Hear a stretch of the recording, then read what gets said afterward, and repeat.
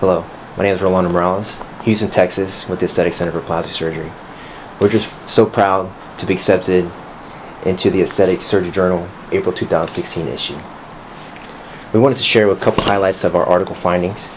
Most importantly is that we feel that this new class of medications, the factor Xa inhibitors, are safe and comparable in drug-related complications to that of low molecular weight heparin for thromboprophylaxis in plastic surgery.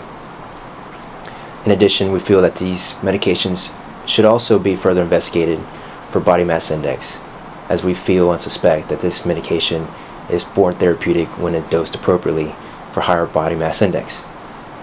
For those surgeons interested in prescribing this medication for their patients, it should be similarly prescribed and indicated for patients as you would for low molecular weight heparin.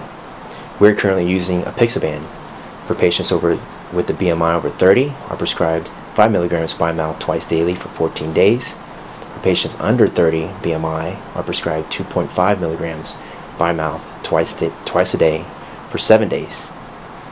And what's next? We're very excited to see that there are reversal antidotes in clinical 3 trials. We hope to see these new medications to the market within the next year or 2. So in conclusion, we feel that this new class of medications, the factor Xa inhibitors, are safe and comparable to that of low molecular weight heparin for thromboprophylaxis and plastic surgery. This new class of medications is no longer novel in other specialties, and with promising reversal agents in clinical 3 trials, we feel that the factor Xa inhibitors will be the anticoagulants of choice for chemoprophylaxis. Thank you.